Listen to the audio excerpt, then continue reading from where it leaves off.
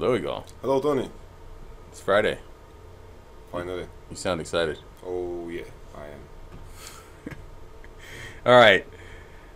So, as it's Friday, we thought we'd give everybody a happy weekend video, right? Version 3.1.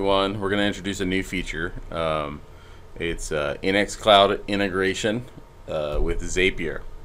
Zapier is basically an online cloud-based workflow connector service. And what it does is it allows you to connect cloud-to-cloud services. So, for example, if I got a Gmail from somebody and I wanted to take that Gmail and put a record of it in a spreadsheet, then I could totally do that. Or if, when something happens on Facebook, then I want to take out the images from Facebook and I want to put them into my Google Drive, just an example.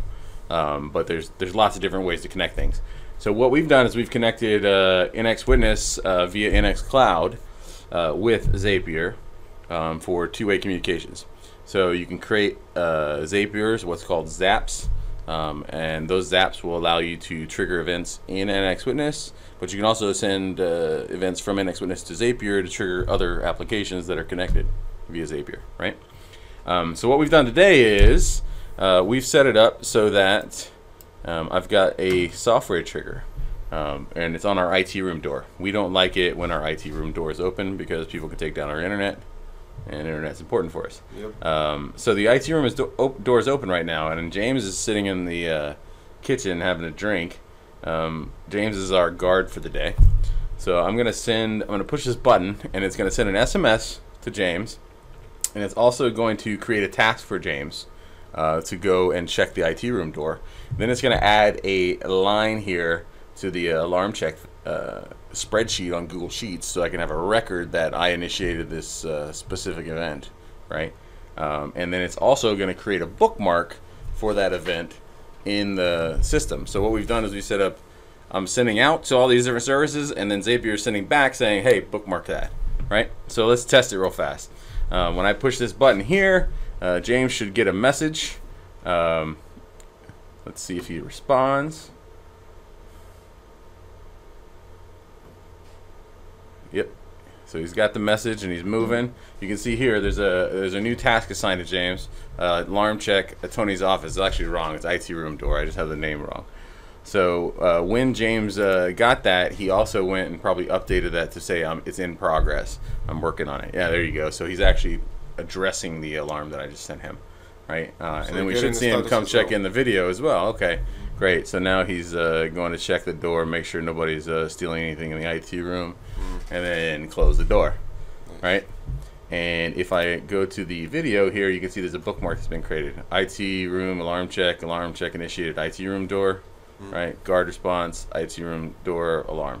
And then down here, we've got room door is open. Please check your situation and close. James responded, so I'm gonna put James Cox here as our respondee, and door closed, no issue. Right, so now I have all those different things that have just occurred because of the fact that I had Zapier integrated. Right, so it allows me to integrate with third-party systems. It allows me to basically do AND functions inside of NX. So I can send stuff back to NX and then send generic events back to NX and then do actions with them as well. So it's just a really powerful tool.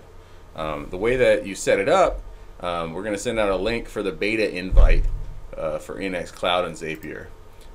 When you go to Zapier, here's the workflow that I've just created, right?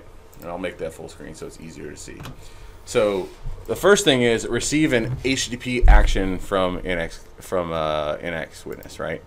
So the first thing you have to do is go select NX Cloud. Again, you have to have the beta link right now to get that. Once we've had 20 people create Zaps and use them, it will become a publicly available thing. But right now you need the beta invite link, which we'll put on this video.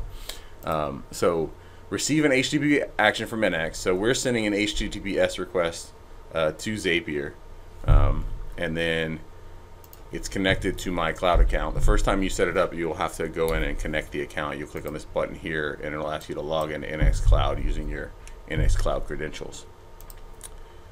Under options, you have to choose the system. If you got multiple systems connected to your cloud account, you can choose which system. And under caption, you can just put in a caption that'll help you identify the trigger, right? So that's the first step, is receive an action from NX, right? As soon as you save this, right, then in the system, you'll see a new rule gets created. And the new rule will be a soft trigger, and it'll be applied to all cameras. So you'll have to go back in and set it to each specific camera and everything you want it to be applicable to, right? So once that's done, the button will show up. You can go in and change the icon. You can change the name. One important thing is if you're changing the name, then you'll notice something weird, right? So if I change this to check IT room and just take off that and I press apply, it'll say rules are not valid. That's because we have a bug in the client where it thinks that it has to be an HTTP string, not an HTTPS. But you can ignore that, just say no, like ignore that and press OK, and it'll work as you modify the rule.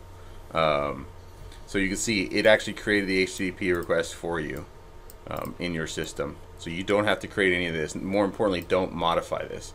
If you modify this, you'll break it, right? And then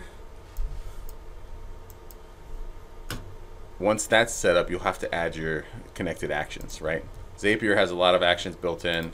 SMS by Zapier is one of them. That's where we sent myself an SMS saying, check this, right? Same thing for task. This is integrated via Zapier with Meister task. So you can see I just pressed a new button, it came in. So you integrate with Meister task here. Each one of these workflows is slightly different, so you have to go through and configure them for each one and test it.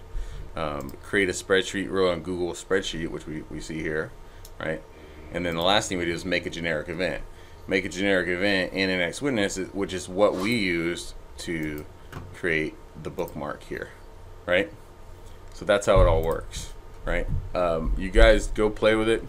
Go see what kind of cool integrations you can do, and let us know what kind of other actions you have that you want to do that maybe you can't do. Maybe we can give you an example of how you can accomplish it.